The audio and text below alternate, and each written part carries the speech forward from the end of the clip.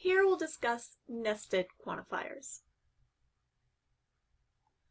So if a predicate has more than one variable, each variable has to be bound by a different quantifier. And we say a logical expression with more than one quantifier is said to have nested quantifiers.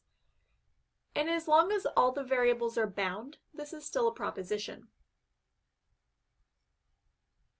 So here are some examples. For all x, there exists a y such that p of xy. In this case, x and y are both bound, so this is a proposition. Another example, for all x, p of xy. In this case, x is bound, but y is free, so this is not a proposition. And the last one, there exists a y and there exists a z such that t of xyz. In this case, we can see that x is free, so this is not a proposition either. So let's consider a scenario where the domain is a group of people who are all working together on a project. We're going to let m be m of xy means x sent an email to y. So now let's consider for all x and for all y, m of xy. In English, this means everyone sent an email to everyone. So the statement for all x and for all y, m of xy is true if for every pair x and y, m of xy is true. And this includes the case that x is equal to y. So if this statement is true, everyone sent an email to everyone else, and they sent an email to themselves. The statement for all x and for all y, m of xy is false if there's any pair that causes this to be false. So even if there's a single individual who did not send himself or herself an email, or a single individual that didn't directly communicate with one other person, this would be false. Now let's look at this proposition. There exists an x and there exists a y such that m of xy. So in English, it's just there's a person who sent someone an email. So this is true if there's a pair x and y in the domain that causes it to evaluate to true. So as long as one email was sent, this statement would be true.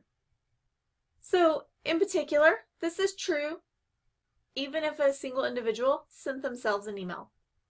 It's evaluated to false if for all pairs x and y cause m of xy to evaluate to false. So the only way for this to be false is if there were absolutely no emails sent between group members or from a member to themselves.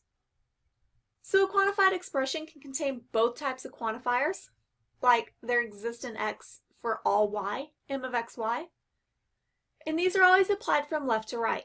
So our statement, there exists a x for all y, m of xy, means there is a person who sent an email to everyone.